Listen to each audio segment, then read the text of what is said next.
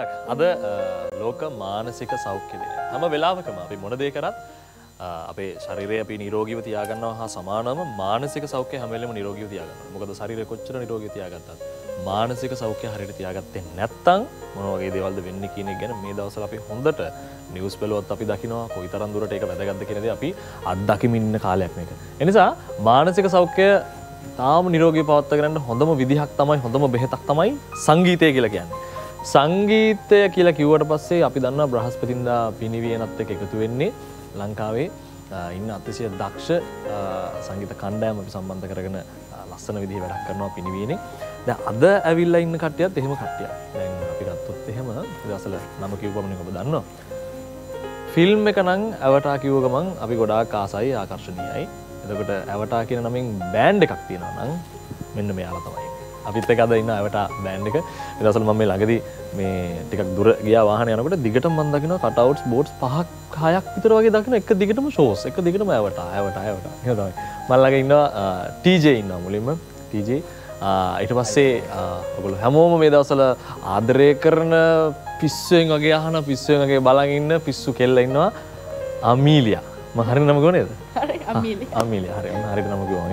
ඊට පස්සේ අපිත් එක්ක ඉන්නවා ෂෙහාන් ඉන්නවා. ඊට පස්සේ අර පැත්තෙන් ඉන්නවා පර්කෂනිස්ට් ඉන්නවා බෑන්ඩ් එකේ අපේ සචින් ඉන්නවා මෙන්න මේ පැත්තේ සචින්. ඊට පස්සේ බෙන්ජමින් ඉන්නවා ඩ්‍රමර්. ඔයගොල්ලෝ අර YouTube එකේ කමෙන්ට් එහෙම දාලා තින්නේ ඩ්‍රමා නම් පිස්සෙක් කියලා තින්නේ පිස්සා තමයි ඉන්නේ. ඊට පස්සේ අපිත් එක්ක ඉන්නවා දුලාන්. මම හරිනේ? දුලාන්. ඊට පස්සේ කීබෝඩ් ගහන්න පටන් ගත්තට පස්සේ ප්ලේ කරන්න පටන් ගත්තට පස්සේ වෙන කිසිම දෙයක් අදාළ නැහැ. එන්නේ යන්නේ කවුද කියලා දන්නෙත් නැහැ. නිලංග ඉන්නවා. මේ අනිත් බෑන්ඩ් සාමාන්‍යයෙන් මේ TG දැන් කීබෝඩ් 4ක් 5ක් විතර වගේ තියාගෙන නැත්නම් අඩුම තරමේ 2ක් හෝ 3ක් තියෙනවනේ. ඔව්. මේ මනුස්සයා මේ එකක් තියාගෙන සෑහෙන ගොඩක් කරනවා නේද? ඔව් ඒක තමයි ඇවටා බෑන්ඩ් එකේ තියෙන විශේෂත්වය. එක කීබෝඩ් එකකින් වැඩ ගොඩයි. එක කීබෝඩ් එකයි වැඩ ගොඩ සහ බොහොම සීමිත ප්ලේයර්ස් ප්‍රමාණයක් තමයි ඉන්නේ. මේ සෙට් එකන කොහොමද ප්ලේ කරන්නේ? ඔව්. නියමයි. මේ සෙට් එක තමයි පැක් එක. මෙන්න මේ පැක් එකත් එක්ක තමයි අද අපි සෙල්ලම කරගෙන යන්න හදන්නේ. TJ අපි කියමුකෝ හැබැයි කතා කරන්න දේවල් ගොඩක් තියෙනවා. ඊට කලින් අපිට සින්දුවක් ඕනේ. ඇවටා බෑන්ඩ් එක හැමෝම දන්න හැමෝම ආදරය කරන ගීතයකින් අපි වැඩේ පටන් ගමු. මොකද අපි කියන්නේ? ඔව් ලංකාවේ සාමාන්‍යයෙන් ඉංග්‍රීසි සෝන් එකක් වයිරල් වෙනවා කියන්නේ ඒක පොඩ්ඩක් විරල දෙයක්. ඉතින් ශ්‍රී ලංකාවේ අපේ අන්ස්ටොපබල් කියන සියාගේ කවර් සෝන් එක අපි කරපු මමයි අමිලියයි ඒක වයිරල් වුණා. ඉතින් ලංකාවේ ගොඩක් අය වැළඳගත්තා. අපි හිතනවා අපි එක මට්ටමකින් ජයග්‍රහණය කරා කියලා ලංකාවේ ඉන්ටර්නැෂනල් මාකට් එකට අපිට දෙයක් දෙන්න තමයි හැම වෙලේම ඕන උනේ. ඉතින් අපි ඒ සින්දුවෙම පටන් ගන්නවා. ඊට පස්සේ වැඩි දුර විස්තර කතා කරමු.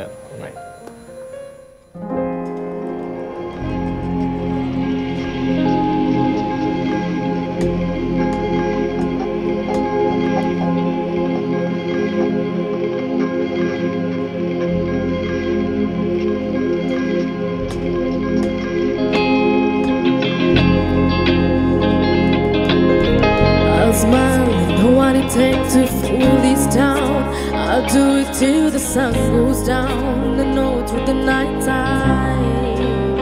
Oh yeah.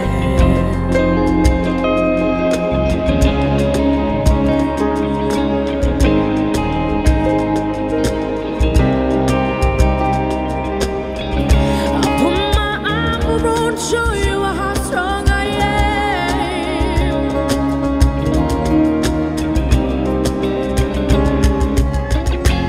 I'm unstoppable. I'm a pusher with no brakes. I'm invisible. Yeah, I win every single game. I don't need batteries to play. I'm so confident. Unstoppable today. Unstoppable today. Unstoppable today. Break down, only alone I will cry out loud. You'll never see hiding.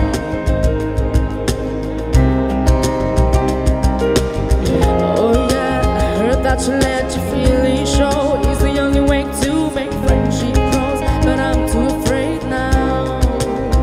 Oh yeah, I put my arm around, show you how strong I am. Put my arm. I'm unstoppable.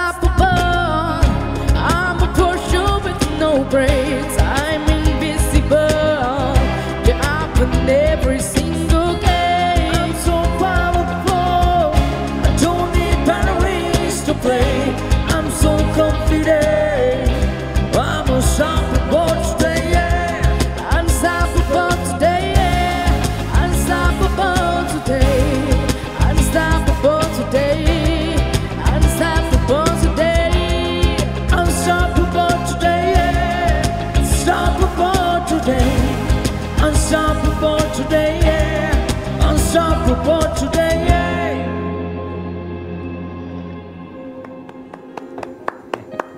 නියමයි. හරි. TJ. ඇවටා කියන band එක පටන් ගත්තේ කොහොමද කියන දේ මම හිතන්නේ අවුරුදු 1කමාරක් විතර තව බෑන්ඩ් එක පටන් ගන්නවා මම හිතන්නේ. හරිද මම? ටයිම් එක. අවුරුදු 1කමාරක් දෙකක් වගේ කාලයක් වෙනවා. ඇවට බෑන්ඩ් එක හැදෙන්න මූලාරම්භය වෙන්නේ චතුරංග විතානගේ. අපේ බෑන්ඩ් එකේ ෆවුන්ඩර්. ඉතින් එයාගේ සංකල්පය තමයි ඇවටා කියන නම දාලා මේ බෑන්ඩ් එක මේ විදිහට යන්න ඕනේ කියන එක. ඊට පස්සේ අපි කොහොමද පටන් ගත්තේ? දැන් මේ ඉන්න සෙට් එකම අමිලිය නම් පස්සේ ඉන්නේ කියලා අපි දන්නවා. මේ සෙට් එකම දින්න මුලින්ම බෑන්ඩ් එක පටන් ගන්නත් කොහොමද? පටන් ගන්නකොට හිටු මේ සෙට් එක තමයි මම හිතන්නේ වැඩිදුර විස්තරයක් දෙයි අපේ ෂයාන්. ඔව්. මේකෙන් කතා. පටන් ගන්නකොට මුලින්ම හිටිය නිලංග මම එතකොට අපේ බෙන්ජමින් සචි අපි කීව දෙනා. ඊට පස්සේ මාස කීපකින් වගේ තමයි අමේලියා අපි එක්ක ජොයින් වුනේ. අමේලියා ජොයින් වෙන කතාවත් අපි කියමු. අමේලියා මුලින්ම ආවේ බික බජව්ව කියලා අපි මාතර කොන්සර්ට් එකක්. එතකොට අමේලියා එතකොට වැඩි අවුට්ඩෝර් පර්ෆෝම් කරලත් නැහැ නේද? අපි එක්ක කුමාරී ඊට පස්සේ ආ ලොකු ජර්නි එකක් ගියා අවුරුද්දක් විතර වගේ. එහෙම තමයි ආයේ ගමන අපි එක්ක පටන් ගත්තේ. මට චතුරංග කියපු විදිහට දැන් ෆීමේල් සිංගර් කෙනෙක් දැන් ගන්න උන්නට පස්සේ බෑන්ඩ් එක පටන් ගන්න මාස 6ක් විතර ගියාට පස්සේ ඔඩිෂන් එකක් තිබ්බලු. ඒ ඔඩිෂන් එක තිබ්බට පස්සේ මොකද උනේ ඊට පස්සේ?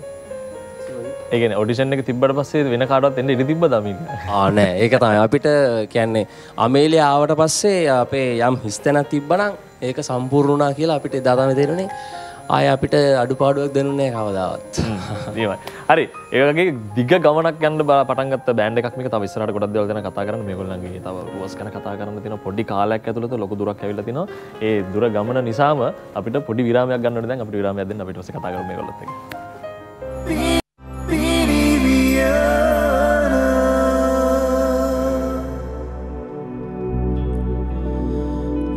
Ralapina kelame hasagna vinase lanate sudu mudu pasale bedo ralapina kelame hasagna vinase lanate sudu mudu pasale bedo hoba hadamatana anuna gatse hadavate obedi anidu hoba hadavate ma anuna gatse hadavate obedi anidu sansare subha pratna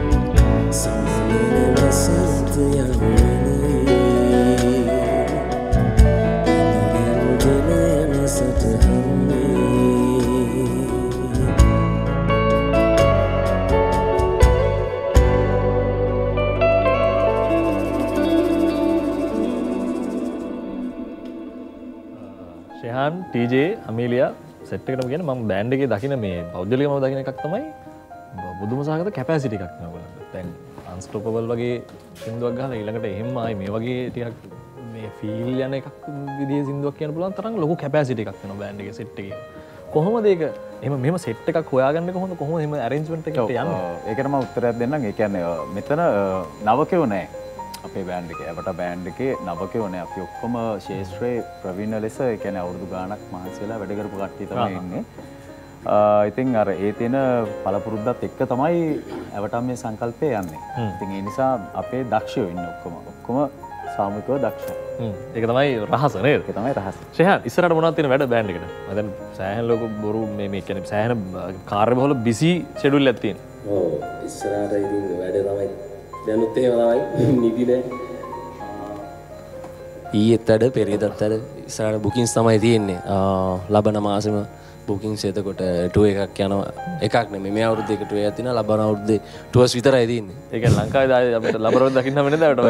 බොහොම සුලභව තමයි දුලබ තමයි දකින්න පුළුවන් ඉන්නේ. හරි. එතකොට ඔන්න අවටා band එක ඔන්න ලබන අවුරුද්දට පස්සේ ඔන්න බුකින් දාගන්නවා. මොකද ලබන අවුරුද්දම කොහොමද දන්නේ නේද? ඔව්. හරි. එතකොට දැන් මේ අමීලියාට කොහොමද දැන් සින්දු එහෙම ලියලා දෙන්නේ? අමීලියාට සිංහල කියවන්න පුළුවන්ද පහසුවෙන්? සිංහල අකුරෙන් ලියලා දුන්නොත් එහෙම. FM එක දෙන්න අපි මේ අමීලියාට. සිංහල කියවන්න බෑ මට. ලියන්නත් බෑ කියවන්න බෑ. හැබැයි කතා කරන්න පුළුවන්. එතකොට කොහොමද දැන් අමීලියා ලිරික්ස් එහෙම බලාගන්නේ කොහොමද? ඔව් අමීලියා ලිරික්ස් බලාගන්නේ අපි සාමාන්‍ය ඉංග්‍රීසි වලින් තියනවානේ. ඉංග්‍රීසි රයිටින් දැන් සාමාන්‍ය සිංග්ලිෂ් වලින් අපි SMS ඉංග්‍රීසි වලින් යා. එහෙම පුළුවන් යාට කියවන්න හරියට වචන ටික කියවෙනවද මෙයා? පොඩි ඩාම් ඩූම් වෙනවා. පොඩි දේවල් එහෙම එනවා. නමුත් අපි පුළුවන් තරම් කියලා දීලා එයාව ඒ හරි වචන කියවනවා. එහෙම නිකන් ඩාන් ඩූම් වෙන අපිට කියන්න පුළුවන් ඉතින් වචන ටිකක් කියන්න පුළුවන්ද නිකන් මොනවද මේ අපි මේ ඒකක් තියෙනවා සරාගී අංගන සොබා නේ. ඒකට මෙයා කියන්නේ සරාජී අංගන සොබා සරාජී ඒ ඉංග්‍රීසි වලින් තියෙන හින්දා අර ඒ සරාගී කියන එකට GI සරාජී වෙලා තියෙන්නේ. ඒතර දයන්න දැන් D අකුරේ දයන්නට ඩයන්නට දෙකට ඔය ඒ වගේ ගොඩාක් ඒවා තියෙනවා පොඩි ඒවා. ඔන්න දැන් අනේ දැන් කවුරු හරි දැන් ඔන්න අමීලියා දැන් සිං කරනකොට සමහර වචන එහෙම වෙනවා නම් ගණන් ගන්න එපා. ඒක යාට සිංහල පොඩ්ඩක් කියනවා. කියන්නේ බොරු පොෂ් එකක් නෙමෙයි. ඇත්තටම එයාට මේ පොඩි කාලේ ඉගෙනගෙන තියෙන විදිහත් එක්ක ඉංග්‍රීසි මීඩියම් එක ඔන්න ඒකත් ඔන්න ප්‍රශ්න විසඳවන්න අමීලියා. හරි. දැන් අමීලියාට අපි මම කියනවා අමීලියා කියන්නේ කොහොමද මේ බෑන්ඩ් එකත් එක්ක ගමන පටන් ගත්තට පස්සේ දැන් බෑන්ඩ් එකට අවුරුදු දෙකක් කියලා කියමුකෝ. එකමාරක් කියමුකෝ. එතන අමීලියා බෑන්ඩ් එකත් එක්ක මේ ගමන යන්න පටන් ගන්න අවුරුද්දක් විතරලා තියෙන්නේ. මේ අවුරුද්ද ඇතුළත පුදුම සහගත විදිහේ ජනප්‍රියත්වයක් අමීලියාට හම් වෙලා තියෙනවා. හරියට බැලුවොත් එහෙම දැන් ලංකාවේ එලිමහන් සංගීත ප්‍රසංගික අවුට්ඩෝර් ෂෝස් වල ඉන්න දැනට ඉන්න ජනප්‍රියම ගායකව සහ බෑන්ඩ් එකකින් ප්‍රොමෝට් වෙන පළවෙනිම ෆීමේල් සිංගර්. දැන් අපි ගත්තොත් එහෙනම් බෑන්ඩ් එකකින් ප්‍රොමෝට් වෙන මේල් සිංගර්ස්ලා ඕන තරම් ඉන්නවා. හැබැයි ෆීමේල් සිංගර් කෙනෙක් විදිහට බෑන්ඩ් එකක් එක්ක ප්‍රොමෝට් වෙන පළවෙනි කෙනා තමයි අමීලියා. දැනට ඉන්න එකම කෙනත් එයා. මොකද්ද කොහොමද ඒ එක්ස්පීරියන්ස් එක? දැන් අවටකත් එක්ක වන්නිය වෙන ජොයින් වෙලා මං ජොයින් වෙන්නෙත් ඊටස් මං ඇත්තටම කිව්වොත් අවුට්ඩෝර් එම සිං කරලත් නෑ එතකොට. ඉතින් ලොකු චැලෙන්ජ් එකක් වුණා මේ බෑන්ඩ් එකත් එක්ක ජොයින්ලා. මොකද මං එතකොටත් මම වෙස්ටර්න් සොංග් විතරයි සිං කරන්නේ. ඉතින් බෑන්ඩ් එකට ජොයින්ලා ගොඩාක් සිංහල සොංග්ස් මම සිං කරන්න ගත්තා. ඉතින් කොහොම හරි බෑන්ඩ් එකත් එක්ක ඉතින් දැන් අවුරුද්දක් වගේ වෙනවා වැඩ කරනවා බෑන්ඩ් එකත් එක්ක. ගොඩක් දේවල් ලොකු එක්ස්පීරියන්ස් එකක් ගන්න පුළුවන් වෙනවා. අනික ඉන්න අයලා සෙට් එකත් මාරුම හොඳයි. මාරු ලොකු සපෝට් එකක් මට. ඉතින් ඇත්තට මේ බෑන්ඩ් එකත් එක්ක තියෙන සපෝට් එක අපේ තියෙන ටීම් වර්ක් එකයි හાર્ඩ් වර්ක් එකයි තමයි මම හිතන්නේ මම අපේ බෑන්ඩ් එක ජනප්‍රිය වෙලා තියෙන මෙච්චර. ඉතින් ගොඩක් ඇත්තටම ගොඩක් සතුටුයි මෙච්චර ජනප්‍රිය වෙලා අන් ගොඩක් හොඳ කමෙන්ට්ස් හම්බෙන හැමෝගෙම. හොඳයි. හොඳ අයලා සෙට් එකක් තමයි නේද? හරි. එතකොට දැන් අතරම දැන් අමීලියා ස්ටඩි කරන්නේ මොනවද? දැන් මම හිතන්නේ මියුසික් කරාට ස්ටඩි කරනවනේ තව දේවල්. ස්ටඩි කරනවා. A levels කරන්නේ තාම. බයෝත් ස්ට්‍රීම් එක තමයි කරන්නේ. ඒ කියන්නේ ડોක්ටර් කෙනෙක් වෙන්නද බලාපොරොත්තු වෙන්නේ? ડોක්ටර් කෙනෙක් වෙන්න බලාපොරොත්තු. දැන් කවදා හරි ડોක්ටර් කෙනෙක් වෙච්ච දවසක දැන් කවුද දැන් අමීලියට රීප්ලේස්මන්ට් එකක් දැන් හොයලා තියෙන්නේ? දැන් කවදා නෑ රිප්ලේස්මන්ට් එකක් අපි කරන්නේ නෑ. මේ කියන්නේ බෑන්ඩ් එකේ ડોක්ටර් විදිහටම තියාගන්නවා. බෑන්ඩ් එකේ ડોක්ටර් විදිහට තියාගන්නවා. ටුවර්ස් යද්දී එහෙම එතකොට අපිට ඒ ප්‍රශ්නයක් වෙන එකක් නෑ කියලා හිතනවා. මේ බෙහෙත් ටිකක් නිකම්ම ගත්ත හැකි. ඔව් යන්න පුළුවන්. ඒතර මෙඩිසින් ඔක්කොම බෑන්ඩ් දෙයක් නෑ. එතකොට ડોක්ටර්යි සිංගයි ඔක්කොම එක පැකේජ් එකක ඉන්නවා. හරි අපිට තව සින්දුවක් දෙන්නකෝ. රයිට්. අපි එහෙනම් අමීලියාගේ සින්දුවක් අහමු. අමීලියත් එක්ක කතා කරමු.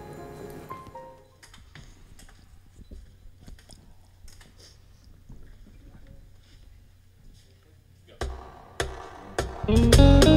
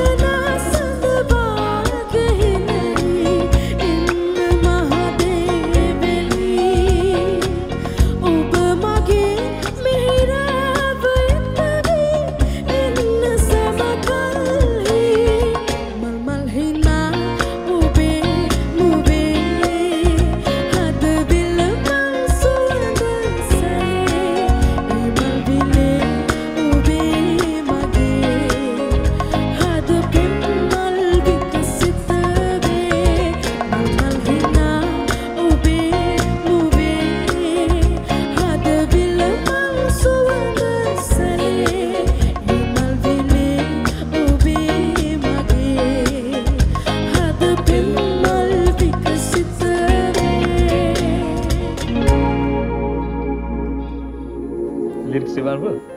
දැන් මම මේ සිංහලට ඇත්තටම බලන් හිටියේ අර එහෙම තමයි ලියලා තියෙන්නේ. අර මිහිරාවිය කිව්වේ තැනද පොඩ්ඩක් අර මේ දේ තේරුණා.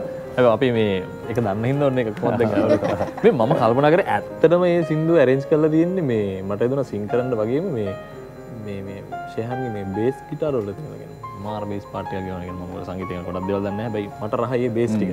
මේ ඉන්නේ හැම ප්ලේයර් කෙනෙක්ගේම මම හිතන්නේ TJ එහෙම තියෙන විශේෂතා. ඒගොල්ලෝ ප්ලේ කරන විදිහ හරි යුනික්. ඒ ප්ලේයර්ස් ගැන පොඩ්ඩක් කතා කරමු. ඒක තමයි අපේ පර්කෂනිස්ට් සචිත් ඉතින් බෙන්ජමින් වලන් දන්නවා මේ ඉන්නේ දුලාන් ලීඩ් ගිටාරිස්ට් ඉතින් කීබෝඩිස් නිලංග ෂයාන් බේසිස්ට් අමිලියා සාමාම ඉතින් අහිංසකව දෙන්න ඉතින් අපි මේ බෑන්ඩ් එකේ ඉන්නේ. ඇත්තටම කියන තරම අහිංසකයිද මේ TJ?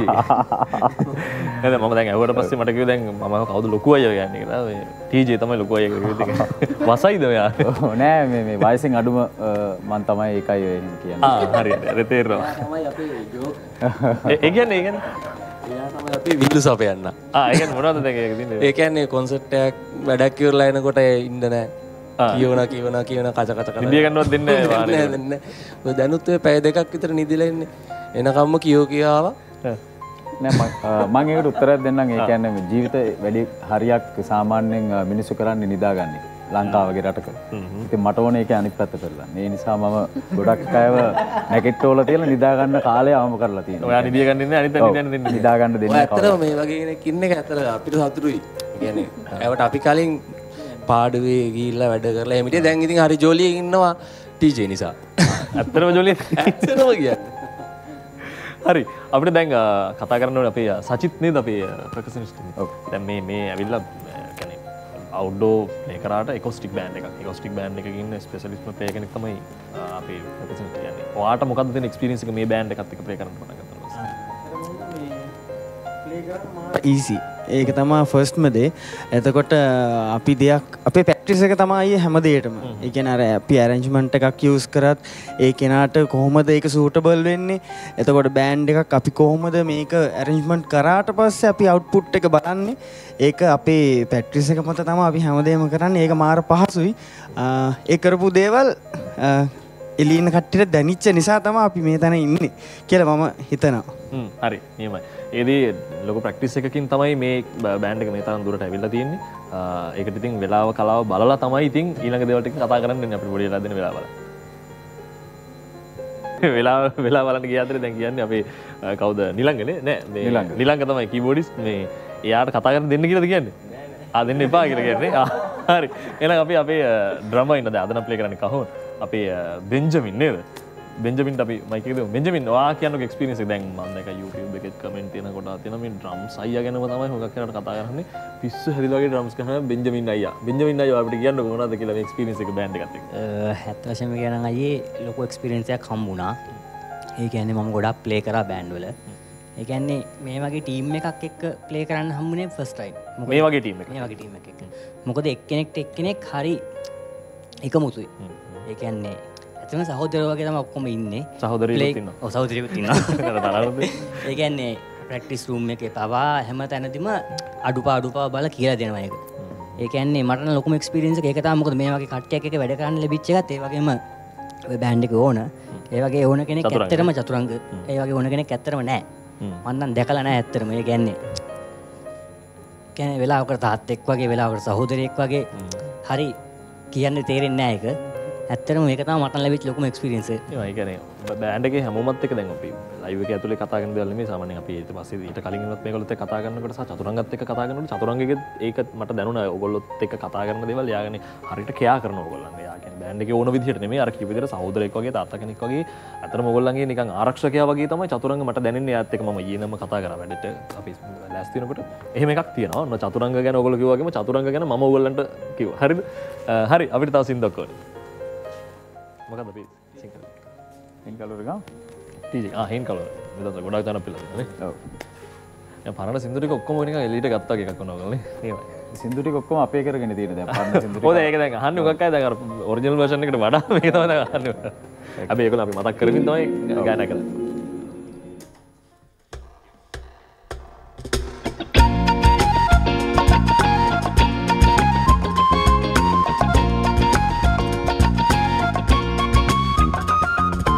He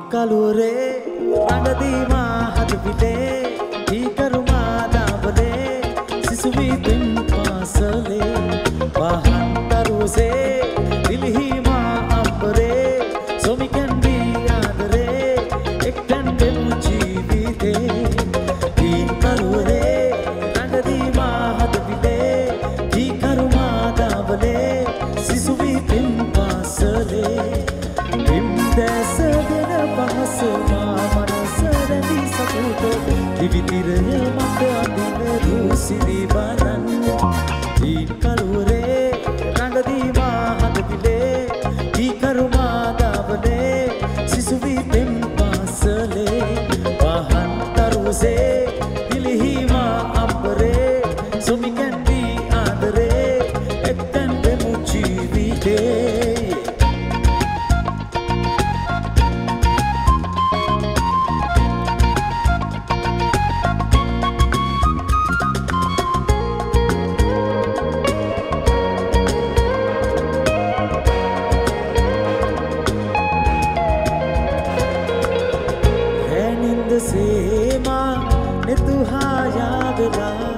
සිතුවිල්ල බේසෑමදා රෑනින්ද සේවා එතුහායා වෙලා සිතුවිල්ල බේසෑමදා හස්සකැකුල මුවදුල දුක් කඳුල පිස සතුට ජීවිතය හැඩ කරන විසිතුරු බලන් ඊටල්වරේ රඟදීමා හදවිලේ කීකරුමා දාවලේ සිසුවි පෙම් පාසලේ වහන් තරුසේ පිලිහිමා අපරේ සොමි කැන්ඩි ආදරේ එක්තැන් වෙමු ජීවිතේ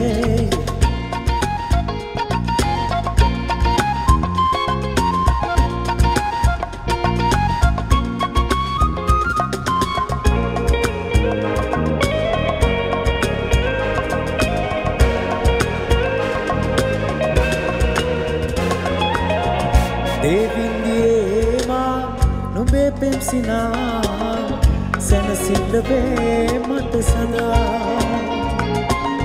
දේවින්දියේමා නුඹේ පෙම්සිනා සැනසිල්ලවේ මට සදා හස්සකැකුල මුවදුල දුක් කඳුල පිස සතුට ජීවිතය හැඩ කරන විසිතුරු බලන් ඊ කලුරේ රඟදීමා හදපිලේ කරුමා දාවලේ සිසුවි පින් පාසලේ වහන් තරුසේ පිලිහිමා අපරේ සොමි කැන්ඩි ආදරේ එක්තැන් වෙමු ජීවිතේ ඊ කලුරේ රඟදීමා හදපිලේ කරුමා දාවලේ සිසුවි පින් පාසලේ වහන් තරුසේ පිලිහිමා අපරේ සොමි කැන්ඩි එක්තැන් වෙමු ජීවිතේ Pini Viyana හරි අපිට තියෙන කාලෙත් එක්ක තව එක සින්දුවක් හෝ දෙකක් පොරම බොහොලට එක සින්දුවක් මොකක්ද ඒ සින්දුව කියන එක තමයි අපි මේ බ්‍රේක් එක අතර ඉදිරියට කතා කරගෙන මොකද අවටා බෑන්ඩ් එකකට මේනකොට ගීත සෑහෙන ප්‍රමාණයක් YouTube එකේ ජනප්‍රිය වෙලා තියෙනවා ඊට පස්සේ අවුට්ඩෝර් ෂෝස් වල ජනප්‍රිය වෙලා තියෙනවා ඊට පස්සේ ඉන්ඩෝර් ෂෝස් වල ජනප්‍රිය වෙලා තියෙනවා මේ පුදුම සහගත වැඩේ කියන්නේ ටීජේ දැන් ඕගොල්ලන්ට පුළුවන් ශැන්ග්‍රීලා එකේ තියෙන ෆන්ක්ෂන් එකක වෙඩින් එක වුණත් ප්ලේ කරන්න පුළුවන් ඊට පස්සේ ටිකක් දුර ගිහිල්ලා අනුරාධපුර පොළොන්නරුව පැත්තේ තියෙන අවුට්ඩෝර් ෂෝ එකක වුණත් එහෙම ප්ලේ කරන්න පුළුවන් මේක එකෝස්ටික් බෑන්ඩ් එකක් මේක බීට් බෑන්ඩ් එකක් නෙමෙයි ඔව් කොහොමද එකෝස්ටික් බෑන්ඩ් එකක් ඒ මට්ටමට අවුට්ඩෝර් ෂෝ එකක් ගන්න තැනට ගෙනාවේ ඔයගොල්ලෝ ඒක අරුමයක් කතා කරන්න පුළුවන් ඔව් ෂාන් කියනද මං කියන්නේ ඒක ඉතින් අපිට අරුමයක් නෙමෙයි. මොකද මං අර කලිනුත් කිව්වාගේ අපි වෙල් එක්ස්පීරියන්ස් එකක් තමයි මෙතන ඉන්නේ. ඉතින් බීට් බෑන්ඩ්ස් ද එකෝස්ටික් ද කියලා නෑ. ඒ කියන්නේ අපේ ආරේ ඇබටා වලට අපිට වෙනම තියෙනවා සංගීත ආරයක්. සිංහලෙන් කිව්වොත් ඉතින් අපි ඒක අනුව මැනේජ් කරගන්නවා. දැන් සාමාන්‍ය ඩිනර් ඩාන්ස් එකකට අපි යන විදිය සහ අවුට්ඩෝර් ෂෝ එකකට ඉන්ඩෝර් ෂෝ එකකට වෙඩින් එකකට කොහොමද පර්ෆෝම් කරන්නේ? අර ඒ හැම කැටගරයිස් කරලා අපේ තියෙනවා සෙට් එකක්. ඉතින් අර ඒකෙන් අපි වැඩේ කරනවා. සාමාන්‍ය මෙතනදිම දැකපු කියන්නේ ඒ වගේම තමයි අයියා ඇහුව ප්‍රශ්නෙට ඇත්තටම අපි ප්ලේස්ලා විදිහට නෙමෙයි අපි ඒක අපි මැනේජ් කරගන්න. අපි මුලින්ම හිතන්නේ අපි රසිකයෙක් විදිහට. අපි බලන්නේ රසිකයෙක් විදිහට. මොකද ඒ කියන්නේ සමහර අයට සෙට් වෙන්නේ නැහැ. ඒ කියන්නේ අපේ බැකින් ඕන කෙනෙක්ට සෙට් වෙන සමහර බෑන්ඩ්ස් වල එහෙම නොවෙන්න පුළුවන් මම හරියටම කියන්න බෑ. එතකොට අපි එහෙම නෙමෙයි රසිකෙක් විදිහට ඕන කෙනෙක්ට සෙට් වෙන විදිහට තමයි අපි සින්දු තෝරගන්නේ. ෂෝ එක තියෙන තන අනුව බැකින්ස් වෙනස් වෙනවද එහෙමද කියන්නේ? නෑ අපි සිලෙක්ෂන් ඒ කියන්නේ මෙඩ්ලියක් ගත්තොත් ඕනම කෙනෙක්ට හරියන විදිහට සින්දු සිලෙක්ෂන් ගන්න. ඒක අපි හුඟක් ඔවුන් තමයි ඒක අපේ බෑන්ඩ් එක කරන්නේ. චතුරංග. ඔව්. එතකොට අර ටීජේ කිව්වා වගේ එතකොට අපි දැන් ඩිනර් ඩාන්ස් එකක් යනවා නම් අපි අර බෑන්ඩ් ගිය අර විදිහක් තියෙනවනේ. අපි ඒක කඩනවා. කන්සෙප්ට් එක අපේ විදිහට අපි හදාගෙන ක්‍රවුඩ් එකත් එක්ක කතා කරලා ඒ විදිහට තමයි ටීජේ අපි ගත්තේ. එහෙමයි. මේ අපි දුලන් එකත් කතා කරන්න ඕනේ. දුලන් අපි කියමුකෝ මේ කොහොමද ඔයාට තියෙන එක්ස්පීරියන්ස් එක කියලා බෑන්ඩ් එකත් එක්ක? ඇත්තටම ලොකු එක්ස්පීරියන්ස් එකක් හම්බුණා. හම්බුණා නෙමෙයි හම්බෙමින් පවතිනවා දැන්. දැන්ටවත් හම්බෙලා ඉවරයි. දැන්ටවත් හම්බෙලා ඉවරයි. කියන්නේ ඉදිරියටත් හම්බෙන්න තියෙනවා. ගොඩක්ම අර තියෙන්නේ මේ ප්ලේස්ලත් එක්ක මේ කියන්නේ මගේ බෑන්ඩ් එකේ මෙම්බර්ස්ලත් එක්ක වැඩ ගන්න මාර ලේසි. ඒ කියන්නේ මේ බෑන්ඩ් එකේ වැඩ ටික කරගෙන යන මාරම ලේසියක් තියෙනවා. ඒ වගේම ඒකට හේතුව මොකද? චතුරංගද නැත්නම් ඉන්න සෙට් එකද මොකක්ද හේතුව? නෑ මේ මට හිතෙන විදිහට මේ අපි හැමෝම එක වගේ හිතනවා. ඒ කියන්නේ දැන් සමහර බෑන්ඩ්ස් වල නැති දෙයක් අපේ බෑන්ඩ් එකේ තියෙනවා. ඔව් හොඳ පොයින්ට්. ඒ කියන්නේ අපි හැමෝම ඒ කියන්නේ එක වගේ හිතනවා. ඒ කියන්නේ සාමාන්‍යයෙන් දැන් අපිට එක්කෙනෙක් එක්ක ඉන්න බෑනේ. සමහරලාට කියන්නේ හිතන්න ගර්ල්ෆ්‍රෙන්ඩ් ගත්තාම දැන් එක ගර්ල්ෆ්‍රෙන්ඩ් කෙනෙක් එක්ක ඉන්න බෑ. එක ගර්ල්ෆ්‍රෙන්ඩ් කෙනෙක් එක්ක ඉන්න බෑ. ඒක කියන්නේ හරියට. කෙනෙක් එහෙම පොඩි ප්‍රශ්න තියෙනවානේ එහෙම එනවානේ. ඒ වුණාට දැන් මෙතන ඉද්දි දැන් අපි 6 දෙනාම ඒ කියන්නේ අපි තීරුම් අරගෙන ඒ කියන්නේ සමහරලාට මෙයාට තරහ යන්න පුළුවන් මට වඩා. මට තරහ යන්න පුළුවන් මෙයාට වඩා. ඒක අපි තීරුම් අරගෙන අපි ඉන්න මේ සෙට් එකක් මේ ඉන්නේ. ඔව් ඒ කියන්නේ මත 6ක් 7ක් දරන්න පුළුවන් මෙතන. නමුත් අපි සාමූහිකව එක මතයකට නතු වෙනවා. ඒ කියන්නේ ඔක්කොම කතා වෙලා අපි මේ දේ මේ විදිහට කරමු. දැන් විවිධ අදහස් එනවා. නමුත් අදහස් කලපගෙන අපි මේ දේ මේ විදිහට කරනවා කියලා කියනවා. ඒ කියන්නේ මොකක් හරි හැම තැනම මතභේද තියෙනවා කියලා ඔය කතාවක් තියෙනවා හැම තැනකම වගේ. නමුත් අපේ ගොඩක් අඩුයි ඒවා. කියන්නේ තප්පරෙන් දෙකෙන් නැති වෙනවා. මණ්ඩලේ කතා කරගන්නේ නෑ. මේ ඒ ඔන්න ඒක අතුරු කතාවක් මේ දුලාන්ට පුළුවන් ගර්ල්ෆ්‍රෙන්ඩ්ලා එකවර 6ක් වුණත් එහෙම එකවර කිසිම ප්‍රශ්නයක් නැතුව එක මතේ ගාලා මැනේජ් කරගෙන යන්න පුළුවන් කෙනෙක් තමයි දුලාන් කියලා කියන්නේ. හොඳම උදාහරණයක් ගත්තා. අපි දන්නා එක ගර්ල්ෆ්‍රෙන්ඩ් කෙනෙක් විදිහට අපිට ඉන්න බෑ කියලා. හොඳයි. නෑ නෑ එහෙම එකක් නෙමෙයි කිව්වේ. ජෝක්. හරි අපි ඊළඟ සින්දුවට.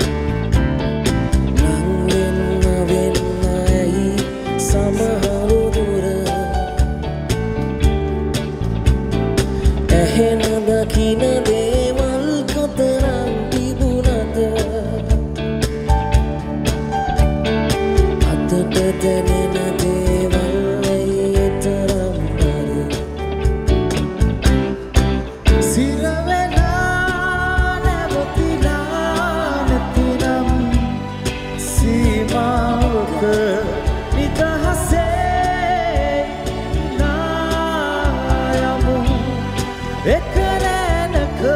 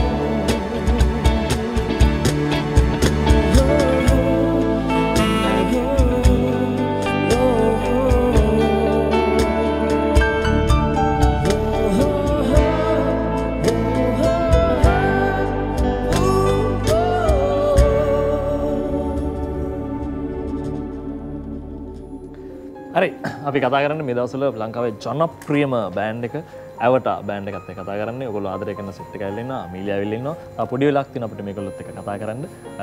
වෙලාවක් තියෙන නිසාම පොඩි වෙලාවක් තියෙන නිසාම වෙලාව පොඩ්ඩක් අපි දැන් බලලා එමු. හරි.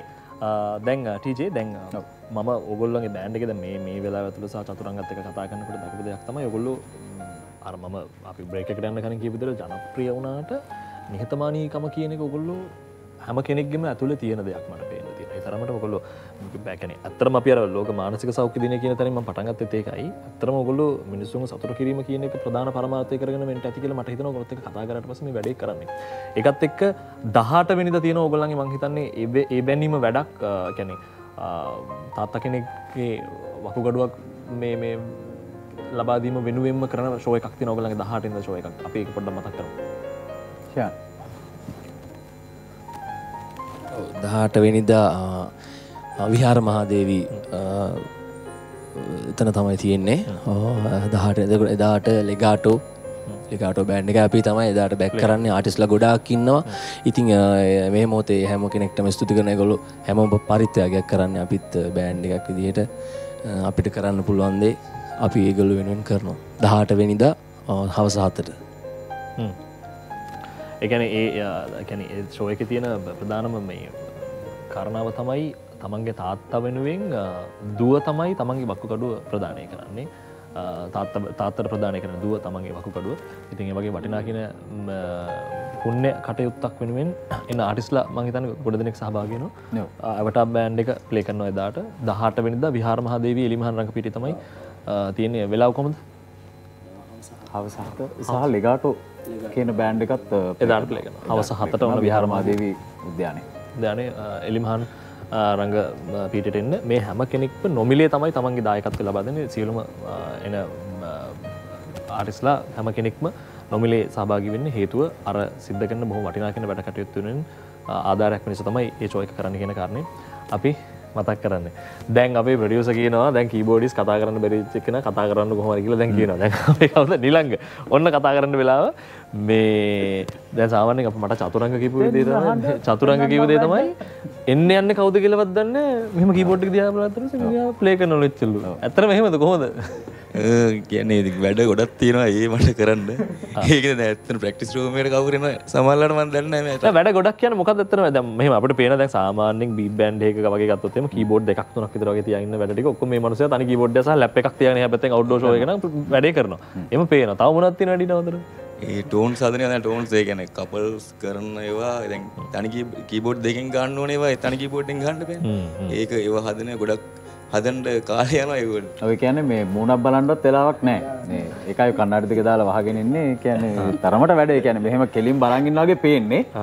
මේක රූප රාමුවට මෙහෙම ඉන්නේ. යාන කීබෝඩ් එක එහෙම. ඕක තමයි. ස්ටේජ් එකේ ආටිස්ලා මේ දන්නේ ඒ කියන්නේ thank you කරන්න මේ අත දුන්නත් එයා යාගේ වැඩේ. ස්ටේජ් එකට එන්නේ කවුද? සමහරලාට ස්ටේජ් එක උඩ වලියක් ගියත් මෙයා දන්නේ ඒත් ප්ලේ කරනවා. එහෙම වුණාද? එහෙම වුණාද? එහෙම තත්ත්වයක් තියෙන්නේ. ඇත්තටම එයාට වැඩ ගොඩක් වැඩි. කියන්නේ අපි තනි කීබෝඩ්ෙන් ප්ලේ කරන. එතකොට ගොඩක් වැඩ තියෙනවා එයාට. එතකොට ලැප් එක යූස් කරන ස්ටෙම්ස් පැත්තේ අසෙන් ටෝක් බෑක් එකකුත් දාගෙන ඉන්නවා තව. ඉතින් එයා ගොඩක් බිසි. බෑග්ස් තියෙන හොයා ගන්න ඕනේ මතක තියාගන්න. මේ බොරුනේ කියලා දෙන මේ මනුස්සයා අපරාධ කලින් මම කියන්නේ. මෙයා තමයි අපේ බෑන්ඩ් එකේ ගොඩක් මහන්සි වෙන්නේ ඇත්තම කතාවේ. ක්‍රෙඩිට් එක යාට දෙන්න ඕනේ මානසිකව සහ ගොඩාක් එයා බෑන්ඩ් එක වෙනුවෙන් දෙයක් ගොඩ කරනවා එයා. එහෙනම් හැමෝම ලයිව් එකේ ක්ලැප් එකක් දෙන්න අපේ මේ පිළිගන්න වේදිකාවේ නිලංග ද කීබෝඩ්. හරි අමීලියා ඔයාටම තමයි මයික් එක දෙන්නේ. දැන් ඔයා කිව්වා මේ ඉන්න අයියලා ටික හැමෝම හරි හොඳයි. දුක අහන අයියලා සෙට් එකක් ඔයාට ඉන්නවා හරි හොඳයි මේගොල්ලෝ හොඳට පරිස්සම් කරනවා. දැන් එතකොට දැන් ඔයා තව ටිකක් කියන්නකෝ මේ අයියලාගෙන් ලැබෙන සපෝට් එක ගැන කොහොමද කියලා. දැන් ජපන් ටූර් එකක ගිහලා තව ඉස්සරහ ලබන අවුරුදු දෙකටම ටූර්ස්ම තමයි දෙන්න. අයියලාට කොහොමද අනිත් නංගිලාගෙන් ලැබෙන ප්‍රතිචාර ඔයානේ දකින්නේ ඔය ටික? ඇත්තටම ගොඩක් හොඳයි. කට්ටියටම පිස්සුවටල වගේ තමයි ඉන්නේ ඉතින්. ඔයාට ඉරිසියද එතකොට ජෙලස් එහෙම නෑ. ඇත්තටම අපේ බෑන්ඩ් එකේ නම්බර් 1 තමයි ඩිසිප්ලින්. ඇත්තටම හැමෝගෙම ඩිසිප්ලින් තියෙනවා.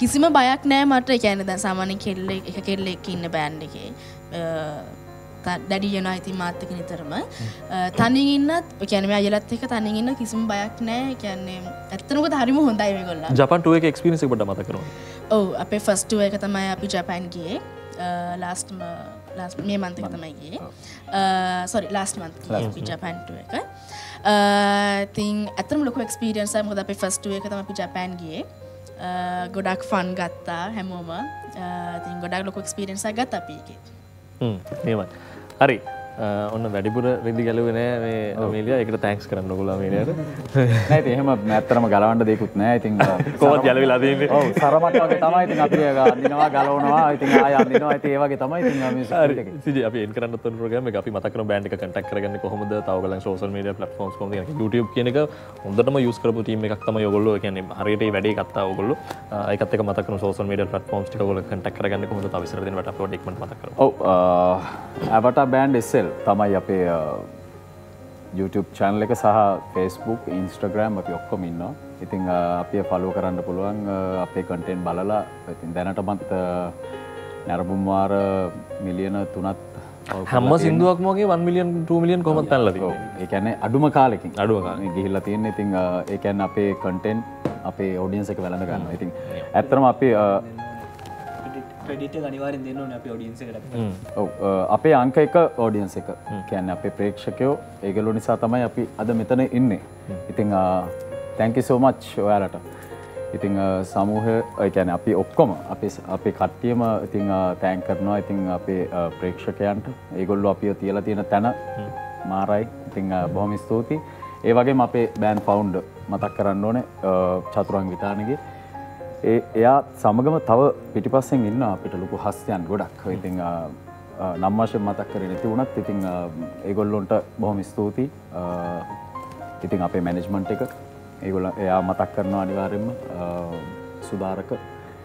ඉතින් ඒ වගේම මේ තාක් දුර ඔයාලා අපිව අරගෙන ආවා.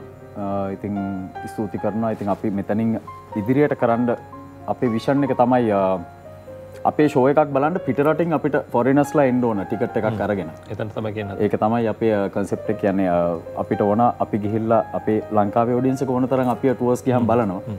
නමුත් අපි සතුටු වෙන්නේ ෆොරිනර් කෙනෙක් ටිකට් එකක් අරගෙන ඇවටා බෑන්ඩ් එක බලන්න ශ්‍රී ලංකාවට එන එක ටිකට් එකක් දාන්න. ඒක තමයි අපේ තියෙන ඇම්බිෂන් එක. ඉතින් ඉස්සරහට කරමු. එතනට ගේන්න පුළුවන් කොහොමද මේ බෑන්ඩ් එක. හරි මට ඉක්මනට කියන්න දැන් මම හිතන්නේ ෆස්ට් ටයිම් වෙන්න ඇති කියලා මට හිතෙනවා ලයිව් ප්‍රෝග්‍රෑම් එකකට මේ බෑන්ඩ් එක අද එන්නේ වෙන්න ඕනේ මම හිතන්නේ කතා කරන්න. මොකද හිතෙන්නේ මේ එක්ස්පීරියන්ස් එක ගැන බලන්න. ඇත්තටම මුලින්ම ITN නාලිකාවට ස්තුති කරන්න ඕනේ මේ වගේ අපිට අවස්ථාවක් දුන්න එක ගැන. ඉතින් හොඳ එක්ස්පීරියන්ස් එකක් අපි හැමෝටම. ඉතින් මේ බෑන්ඩ් එක අපි මේ ආව පළවෙනි වතාව සජීවී ප්‍රෝග්‍රෑම් එක. අපි channel එකක්වත් මතක් කරනවා අපේ ප්‍රොඩියුසර්. හරි අපි දැන් ඔයගොල්ලෝ ගොඩක්ම ජනප්‍රිය වෙච්ච මෙඩ්ලි එකකින් අපි ඉවර කරමු ප්‍රෝග්‍රෑම් එක. මේ අවටා බෑන්ඩ් එක ඔයගොල්ලෝ ආදරය කරන පිස්සුවෙන් වගේ අහන බෑන්ඩ් එක අපි අද ආවේ. ආයිමත් දවසක මේ හැමෝම එක්ක අපි එකතු වෙනවා. අමීලියා ඉස්සරහට ඔන්න ඩොක්ටර් කෙනෙක් වෙලා බෑන්ඩ් එකේ සිංගර් සහ ඩොක්ටර් කියන පොසිෂන් දෙකේම වටින්න හම්බෙන්න කියලා අපි ප්‍රාර්ථනා කරනවා. සහ අමීලියාගේ අපි දන්නවා ඩාන්සින් බෑග්ග්‍රවුන්ඩ් එකක් තියෙනවා. ඒ හැමෝම ඒ ටීම් එකත් අපි මතක් කරනවා මේ වෙලාවේදී. අපි මෙඩ්ලි එකට ගිහිල්ලා අපි ඉවර කරමු. හැමෝටම සුබ දවසක්.